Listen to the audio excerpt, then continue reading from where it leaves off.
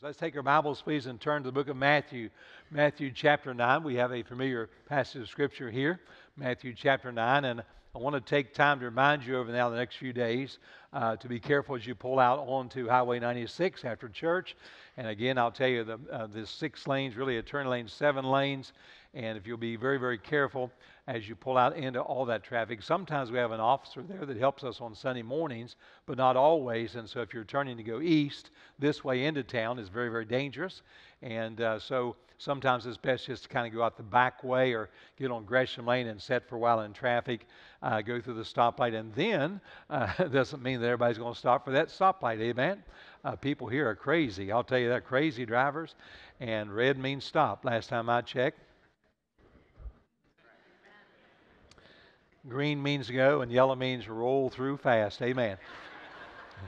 If you ever drive I-24 between here and Nashville, I tell you, it's. I know the speed limit's 70, sometimes it's 55, whatever, but it's typically 80 and 90, and it's where God divides the quick and the dead, right there. You know, just right on that section of highway. Let's stand together, please, for the reading of God's Word, and let's be safe out there.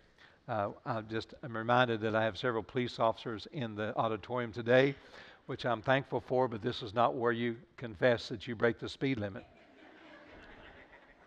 I don't. All of our deacons do, but I do not. Matthew chapter 9, we'll dive right into this, Matthew chapter 9. By the way, before I get in this, I want to kind of set the stage. How many love this time of year? I mean, I know it's hot, a little early for the pumpkin spice and all that, but we have a pumpkin roll in the fridge right now. Glory to God. I don't know so much about the roll itself, but that cream cheese icing that's in there, I mean, oh my.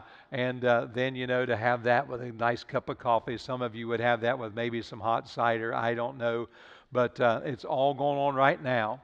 And the pumpkins, we have our pumpkins out. We've got that. Mums now. Leaves are, I don't know if fall is coming or the leaves are just dying. I'm not sure, but it's starting to kind of turn a little bit. And this is my time of year. I love this time of year for many reasons. I love the cool mornings and the cool nights. And I'm thankful and grateful that we still have seasons. And for all you climate change individuals, I want you to know the Bible says we'll have seasons till Jesus comes back. That's what the Bible says. So anyway, if you're a climate change person, we need to preach a different message today. Look at verse number 35. And Jesus went about all the cities and villages, teaching in their synagogues and preaching the gospel of the kingdom and healing every sickness and every disease among the people. Now remember, Jesus was limited in that he was traveling this earth at this moment in his earthly body. So when the Bible says every disease and every sickness, at that point he was not doing it in other locations, although he can do that now. But he chose to veil himself, veil his deity. He was 100% God and 100% man. But when he went into a location where there were sick, he took care of every one of them. When he went into a location where there was disease, these cities, these villages, these hamlets, he would take care of every one of them. What a God. What a God. Verse 36. But when he saw the multitudes, he was moved with compassion on them because they fainted and were scattered abroad as sheep having no shepherd. Then saith he unto his disciples, the harvest truly is plenteous, but the laborers are few. Pray ye therefore the Lord of the harvest that he will send forth laborers into his harvest. Now this is a very specific passage of Scripture and something that I've asked God to burn in all of our hearts today. I'll draw your attention to verse number 38. I'd like for us to read that out loud together. Verse 38. Ready? Pray ye therefore the Lord of the harvest that he would send forth laborers into his harvest. I'll speak on this for just a while this morning. A love for harvest time. A love for harvest time. Father, bless your word. As the pastor of these dear people and as a preacher of the gospel, I so much want to stand in the gap and make up the hedge. and make that which we have read this morning real to all of us. And I pray that we would all take heed, for we're in harvest time right now. And teach us to be about your business, please, we pray. And help us to catch a love for this time of year, we ask you. In Jesus' name, amen. Thank you. You may be seated. I have never owned a farm. I love them. Love to be on them. Love to be around them. When I was younger, I was always around a farm, both me and my wife. We grew up in West Virginia.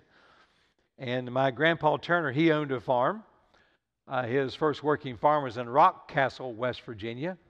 He had a heart attack and felt like he needed to scale down, and he moved to Ripley, West Virginia. When he moved there, he took some of the money and purchased another farm, about 100 acres in Frozen Camp, West Virginia. And that was the one that Dad or Mom inherited, and Dad worked after my grandfather passed away. And so we spent a lot of time on that farm. And then my father-in-law had a farm, and my wife spent some time there.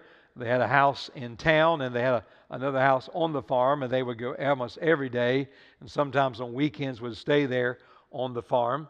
And so we were always around a farm, and I worked for a farmer when I was a young boy and then a teenager, and learned how to do some things. I've never been a farmer, and I never owned a farm. So those of you who have had farms and you are a farmer, I'm not polished in this, but I've been around farming enough to be dangerous.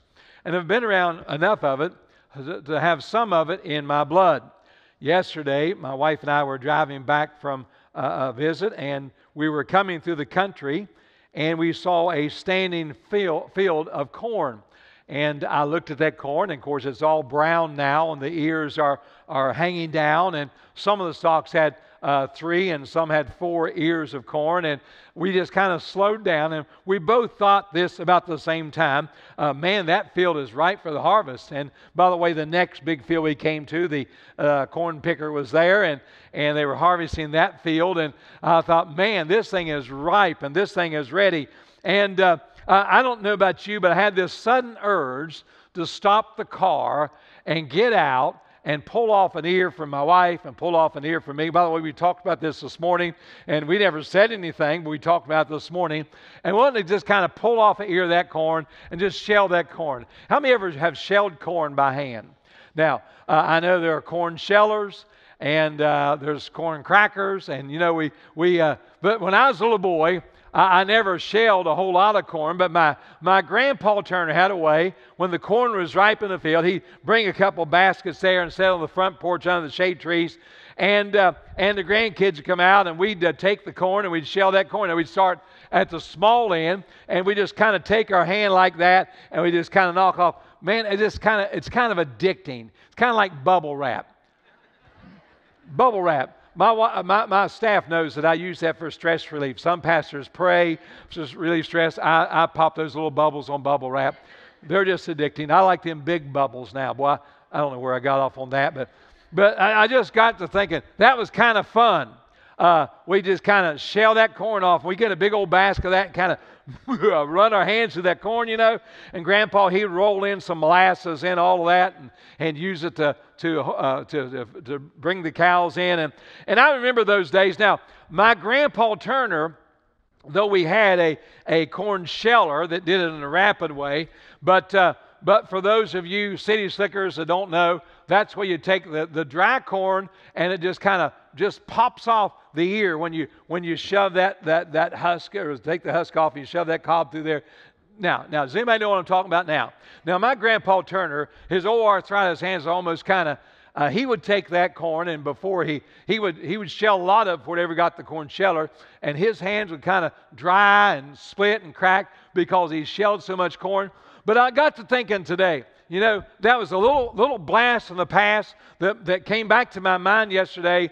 And I got to thinking, why would my grandpa bring a bushel basket full of dry corn for us to shell that corn? I will tell you why. He wants to get a little taste. He get a little taste of the harvest, to get a little taste of what it was like to raise a crop from seed and see God water it and bring up the crop, and then be able to see the value of getting that in an old metal bucket and rolling in some molasses and taking that out and and call those cows. Does anybody know what I'm talking about? You ever call cattle? Come on. Let's call a little cattle today with a little amen. How about that?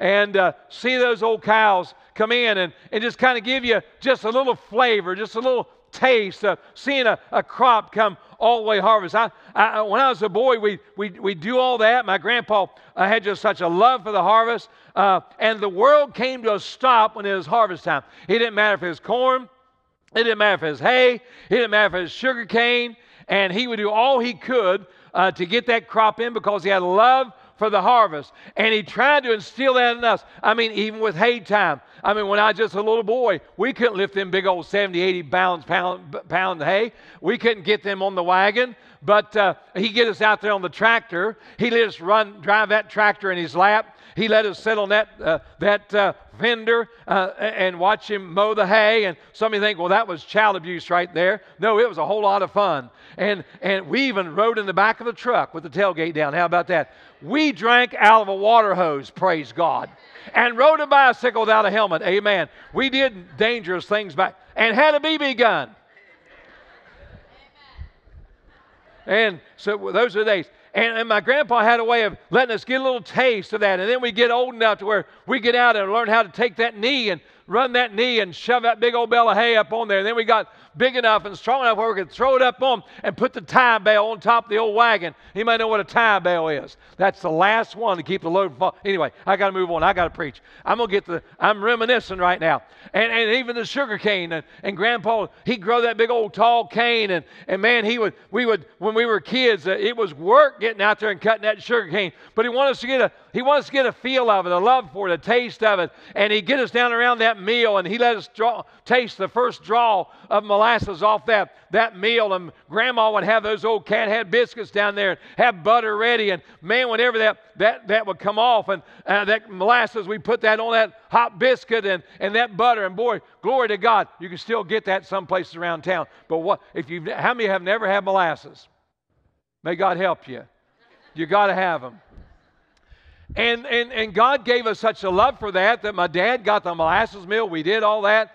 And to this day, especially in the spring, I can roll down my window and I can smell a fresh mown field of hay. How many of y'all can do that? And I can just smell it. I can smell molasses cooking off. And Grandpa had a way of letting us get in our blood and a taste for the season. And when I roll into this season in the fall and the air cools down and the beautiful sunset and the full moon we saw just the other night, all of that comes into play. And you kind of hear the dogs barking a little longer as the sky seems to lower. It's a beautiful time of year. And you begin to smell the wood smoke some as we move into fall to wintertime. It's just little sights and little sounds that makes my mind go back to the love I have for getting in the crop.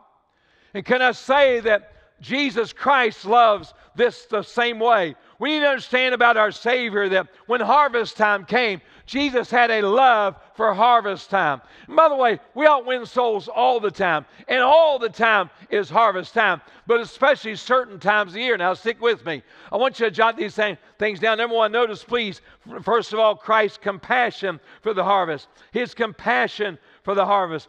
The Bible says here in verse 35 that he went to all of the cities and villages. Would you circle that word all, please? Now, you say, what do you think that means? That means in his geographical location there, as he based himself out of the city, and as he moved out of Nazareth in that particular area, and he would go to all the cities. Let me just stop and say this. The Franklin Road Baptist Church can do a better job.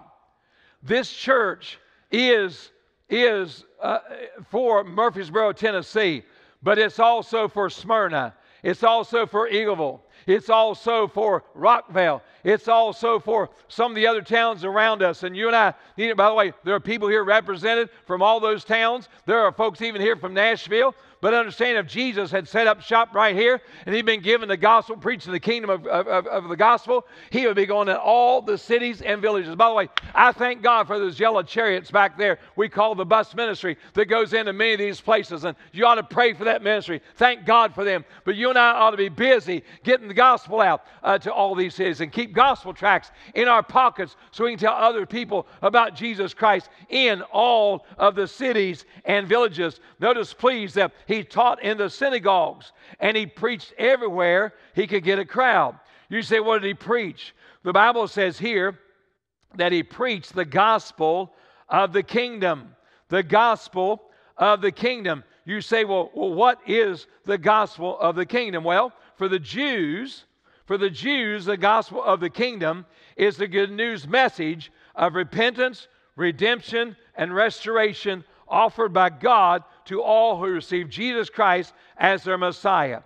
Jesus was prophesied in the Old Testament, and it was the Jews that were rejecting Jesus Christ. It was the Jews that should have known better. And so when he preaches the gospel of the kingdom, he's preaching that to those Jews. And what about us? Well, for you and I, for the Gentiles, both then and now, the gospel of the kingdom is the message of salvation, proclaiming Jesus that is God and was crucified, buried, and risen again from the grave. How many thank God for that? That's the good news of the gospel. After Christ's death and resurrection, when Philip the evangelist preached in Acts 8:12, he preached the good news of the kingdom of God. Men and women believed and were baptized. There are a lot of people that like to make a big difference between how a Jewish person gets saved, how a Gentile gets saved, ladies and gentlemen. In this dispensation, they all get saved the same way. And that is belief in the death and the burial and the resurrection of Jesus Christ. How many believe right now Jesus Christ is God? And he was born of a virgin. And he lived a sinless life. How many believe he was crucified on Calvary? He was buried 3 days. Someone say amen right there. And on that third day, he got out of the grave. Our choir was singing about that today. I'm so glad I serve a risen Savior. He's in the world today. I thank God for that. And the Bible teaches us right here that Jesus shared this in all the cities and villages. The Bible says here that he had a burning compassion. He was moved for the men and women in those cities. And as he preached this, he preached it to prove and demonstrate that he was God. Jesus would go in and not just preach the kingdom, but he would heal every sickness. Jesus will not just heal every sickness. He also healed, the Bible says, in these verses, every disease among the people. In other words, Jesus would perform these great miracles to prove that he was God. He could have rolled into that village. He could have rolled in that city and preached the gospel and been just as powerful. But something notable was different about Jesus. When Jesus walked in to that city, he had compassion, and people knew they'd bring the sick to him. You say, why did he do that? He wanted to prove that he was God with those miracles. In this same chapter, we won't go back and read all of it, but in chapter 9, in the first few verses, the Bible says that he entered into his own city. His own city was in Nazareth. He did not do a lot of miracles in Nazareth. But on that day, they brought one to him that was on a bed, sick of the palsy, and he was lying there and could not move and had no control over his body. And I remember as they brought him to Jesus, one of the cities there of Nazareth, and all the Jews and Pharisees and scribes were standing around, they brought this invalid man in and laid him before Jesus. And he said to him, son, thy sins be forgiven. That's all he said. And when he said that, boy, the Jews started working their brains, and Jesus, as God, could read their mind. And he said, what's wrong with you boys? Was that not enough? I mean, thy sins be forgiven. I have the rights. They thought that was blasphemous. He's putting himself up as God. Only God could forgive sin. And he looked at those boys and he said, which is easier for me to say, thy sins be forgiven, or take up thy bed and walk? Well, now the human answer for that question would be this. Well, it's easier to say your sins be forgiven because we don't really know what's going to happen with that. We don't think you're God anyway. But the harder thing would be to take up that bed and walk. And Jesus knew what they were thinking. And by the way, you think the same thing too. I mean, it's just really hard to believe that Jesus Christ forgives sin, but how many thank God that he does? And so to prove himself, to demonstrate, to prove that he was God, that he was deity, he looked at that man, and the Bible says that he said, "Arise, take up thy bed, and go thine own way." And he arose and departed to his house. You talk about knock up the side of the head. I mean, those Pharisees had no idea what to say. The Bible says the crowd rejoiced and they marveled in what took place. And may I say that Jesus Christ would go into these cities and he would heal sickness and he would heal disease to prove. But then something happened. Something happened. The Bible says in verse 36, but when he saw the multitudes, look at it now, he was moved with compassion on them. He was moved with compassion on them. What does that mean, Pastor? It means his emotions began to swell on him. And by the way, I reported to you earlier that Jesus Christ was 100% God and 100% man, but as man, he felt human emotions. He had the ability to cry. He had the ability, the Bible says, to hunger. He had the ability to thirst and all those things. And thank God he suffered as we would suffer. But something happened to him that day. He was moved. I don't know, and I was not there, but the context of the passage and the Greek rendering of those words, if you'll trust me, this means he... Have you ever done that? Have you ever began to heave? I got this thing with my heart, it's AFib, and if I start to cry, not all the time, but sometimes it'll take off on me. And so I hate to tell you that sometimes if it's nothing really to cry about, I try not to cry. But my wife will tell me something. She says, "Don't cry, don't cry." Anyway, but that's how I am as a man. I don't always show my tears, but I know what it is to start to heave inside. Does anybody know what I'm talking about right now? Start to heave. And the disciples saw that. And he turned to them and he said, "The harvest is plenteous." I don't know he said this, but because all the words are not recorded in Scripture, but these, John said, are recorded that we might believe. But he could have said, look at this. This is unbelievable. Look at this. Then he turned to them and he said, as he was heaving, as the emotion of agony was on his face, he said, "And the laborers are few." The Bible indicates why he made those statements, and I want to give you kind of three of them. What did he see? Well, I had this first one down. He saw those searching were plenteous. I mean, he described them as a sheep with no shepherd. They had no guide. People there wandering about. Nobody was showing them anything spiritually. May I say today that is, I can't say about the rest of the world, and we understand that most of the world is unsaved. But even here in America, one nation under God, it appears to me that we're wandering around with no one to guide us. Now, I don't know if it's stubbornness. They don't want anybody to tell them anything. Or I don't know if people just in America, they think they know everything. I can't tell you what it is. But I can tell you what, this nation is coming apart at the seams, and the wheels are falling off this nation because they're wandering as people, as sheep, having no shepherd. And I think Jesus looked at them and said, these are those created in the image of my Heavenly Father. And what Jesus knew about the fact that we're created in His image, He knew that they were people that with a void deep down in their heart. And let me just say this. I don't care what you believe theologically. God's not willing that any should perish, but that all should come to repentance. And He knew that every one of those souls out there wandering had a void deep down in their soul that needed to be filled and could only be filled with Almighty God. Have you ever wondered why animals don't commit suicide? Have you ever wondered why dogs and cats don't go somewhere and jump off a bridge? I mean, they get fleas, they get the mange. We don't feed them, sometimes don't take care of them like we should. And they could just, you ever wonder why a cat just don't end it all when all their hair falls off and no one takes care of it? Don't go jump off a bridge somewhere? You ever wonder about that?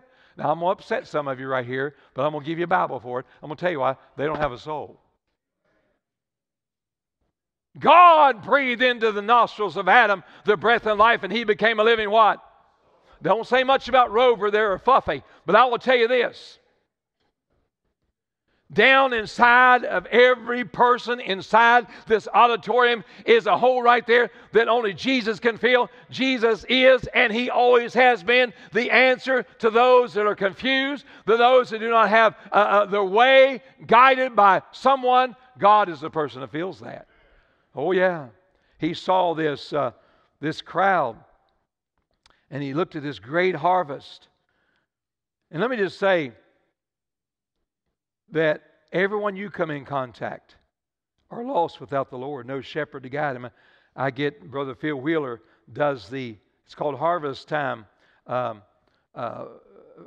Crusade, and he goes to the fairs, and when he gets to this time of year especially, he has a great harvest of souls. I think the fair in Lawrenceburg the other day had nearly 80 saved. He told me he'd been sick a few days with a virus, but he and his grandson got back in there, and I think they had nearly 80 saved this past week. He said there, he said, Pastor, we're swamped. I've never seen people come. He said they're coming young and old alike. They're coming. And sometimes he'll send me pictures of all that. I'm just saying that the fields are ripe unto harvest. And can I say this? When somebody is lost, right now, if you lost a child or you lost a grandchild and they were out there in the dark and you didn't know where they were, let me just say this, everything stops until that child is found. Everything stops. I want you to think for just a moment. Our little granddaughter the other day, my wife, she's just a nana, and you know, she just don't want a kid to get out of her sight. And the other day, little Blakely, I have to think about her name because we call her everything. We call her Boo Boo, Shuggy Bear. And so she was watching, and she's older now, and she's a toddler, 2.5 years old. She goes everywhere. And she went down the hallway, and my wife called for her, and she answered, but my wife didn't hear her, and she called for her. And then she hollered out real loud, Blakely Monroe, where are you? She came out, and she was crying, and she grabbed a hold of Nana and just scared her so bad. And then she got about half mad at her. But I'll tell you what, it was just a few seconds, but everything stopped till that little girl was found. And may I say that you and I need to understand that those around us that are lost and they're wondering, Jesus Christ cares for them. We see, first of all, those searching were plenteous. Those stressed are plenteous. Those stressed, the Bible uses the word they fainted, meaning they had pretty much given up in life and they were just existing. In Jesus' day, this was the norm. You had the rich and the poor. You didn't have no middle class. And unless you figured it out, there's a squeeze and a pressure on the middle class right now in our nation that if something doesn't change, it's going to squeeze the middle class completely out.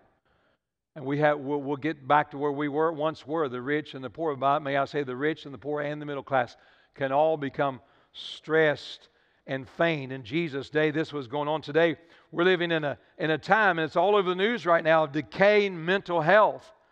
And the streets are filling up.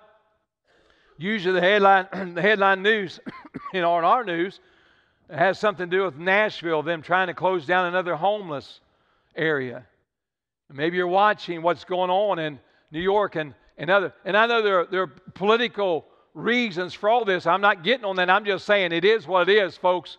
There are people around us that have no place to live. They're everywhere. They're right here in our little town. I could name the areas right now. And our little town, I'm just saying, but it even goes deeper than that. I mean, our mental institutions are full and prisons are overflowing. And I'm just saying, the burden of life is coming so heavy. And that there are folks that get to the place where they say, I give up. I don't have the income. no one. I've been in so much trouble. I can't seem to function in life. And there are people that just kind of walk away. And I know you're saying this, where there are jobs everywhere, the people go take those jobs. But you need to understand, I'm not taking up for this crowd. I'm just saying there is a mental condition that incapacitates a person where they say, I'm done with life. And there may be people sitting right in here today that you have an income and you have a home and you have a family, but you think nothing is going your way and you're hanging by a thread today. I want you to understand that Jesus knows right where you're at and He wants to come and help you out of that. Jesus is and always has been the answer. And then He saw this. He saw those sorrowful. And Jesus, as He busied Himself with those sick and diseased, these were weeping people. I visit in the hospitals and the funeral homes too much to not know that every time there's people struggling with worry and sorrow. And they're weeping people, they're worried people, they're weary people. Some have been to doctor after doctor. And the big thing right now is they tell you what's going on, but the big thing now is they say, we have no idea why you have it. Well, so-and-so died suddenly, but we have no idea why they died. Is anybody with me right now? And that brings sorrow and pressure on a person like no other. And I want to stop and say this before I move on. If you're not sick right now, you ought to praise God. Sickness and disease creates such a burden, and Jesus wants to help lift that load. We ought to give Him the praise every time He does it. I want to give you these next 2 points, and I'll do it quickly. Number 2, we see Christ's concern for the harvest. Christ's concern, verse 37, He turns to His disciples in tears, and He says, the harvest truly is plenteous, but the laborers are few.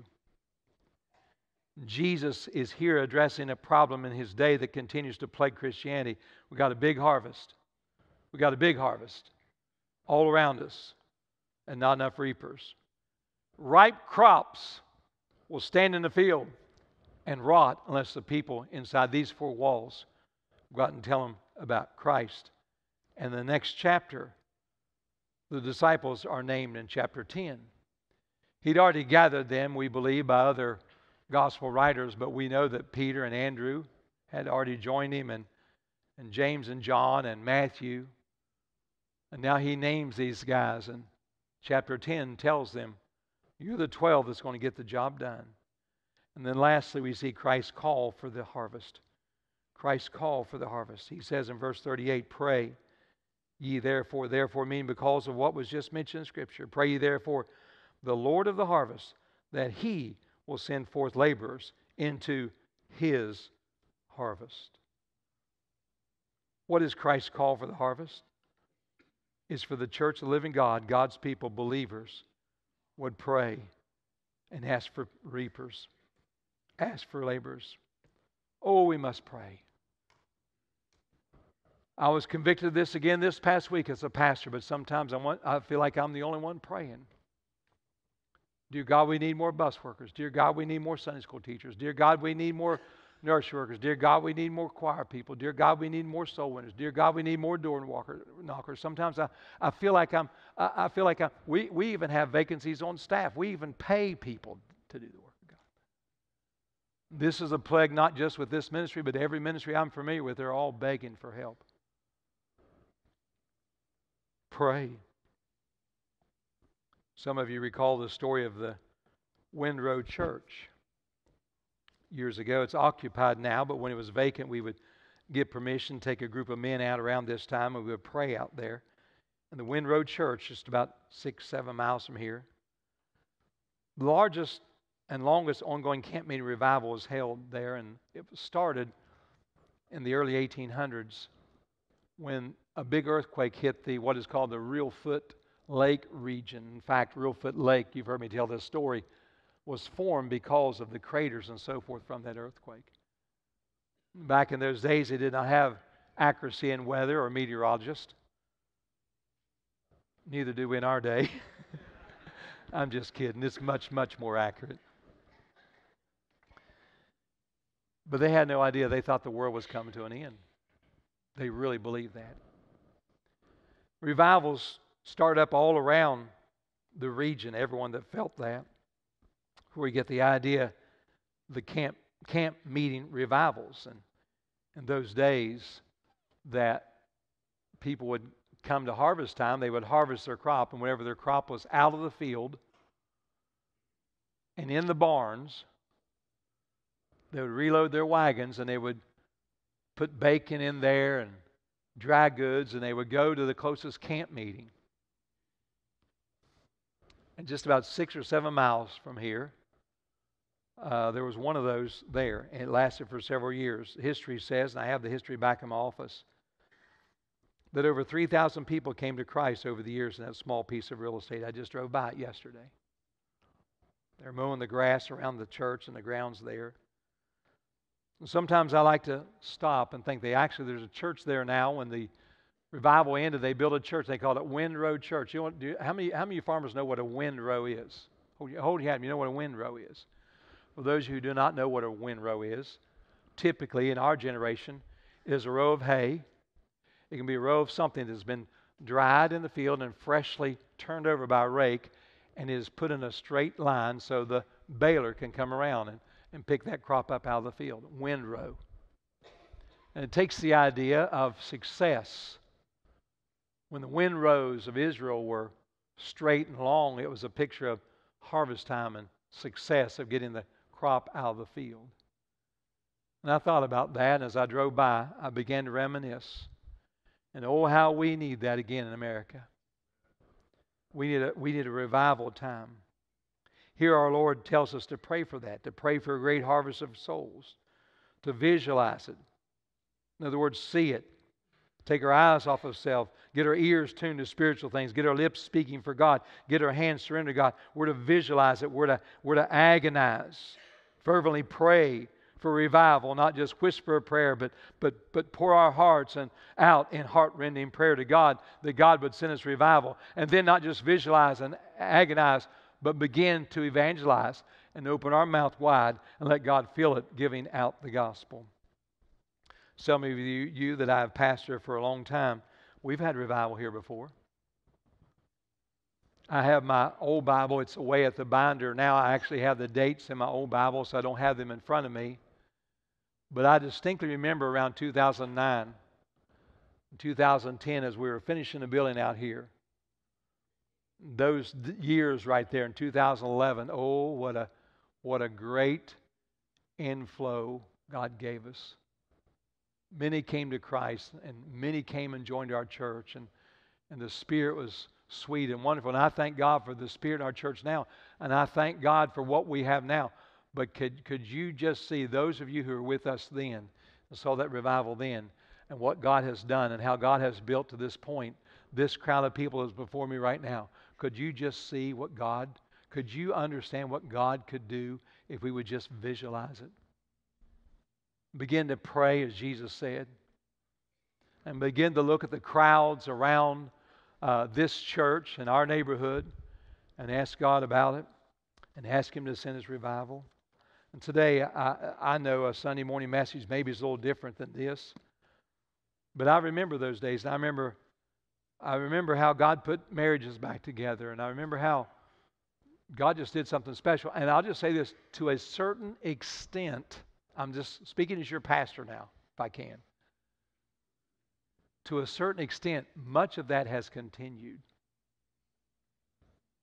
Back in those days, we didn't have any money. We were borrowing large sums of money and to build. And now here we are, and the buildings are built and paid for, and money in the bank. And if I could just be very personal right now, and I don't do this quite often. I don't do this often on Sunday morning. But I can be very personal right now. This church, I only pastor this church. I don't know about other churches. This church has never been more poised for revival than it is right now. I meet with our deacons, and they understand the behind the scenes and the idea of things that have gone on. And I know that we talk a lot about it, and some of you say, well, I like to see it. You'll know it when you see it. You'll know it. Some of you remember that. Some of you were with me in Thailand years ago. We went up in those hill tribes. We preached in all those villages, and people come. We saw great masses of people, and they came to Christ. As a preacher, I'd never seen anything like it. They just didn't have technology and a lot of things to stop them from being at meetings. And we would roll into a hill tribe village, and the whole village would come out, all of them. They'd hang out the windows, they'd listen. And very simple message. You really didn't have to study for it. You just knew simple things that you would say and give the gospel. And many would come to Christ. I do not remember how many got saved. I do remember that we baptized nearly 80. We had, sometimes we go up in a meeting and we have people saved, and then they would just go down to the little river or creek. We baptize them, 6, 7, 8, 10. And then sometimes we would go and they would have built a big pool kind of thing, looked like an above-the-ground septic system, really, but about 1,000, 2,000 gallons, and there'd be little pollywogs swimming around in that. But they would come, and we baptized 5 or 6 up on one mountain. I remember you could see for miles. And then as we closed the thing out back down to the children's home, they all came in, hundreds and hundreds came in, and that day we baptized nearly 40 on that day. I got so tired of baptizing folks. I'd baptize, the missionary baptized, I'd baptize, we took turns. And nobody left, and everybody stayed in the hot sun. They watched all of it, they were part of all of it. And I just have never seen anything quite like it. And can I say that I long for those days? You and I can go to heaven. Jesus Christ is coming again. How many believe He's coming again? Say amen. We can go to heaven just dry as cracker juice if that's what you want to do. But I'd just soon go to heaven, fired up, heaven bound with the hammer down. See God bring a revival. Let's stand together, please.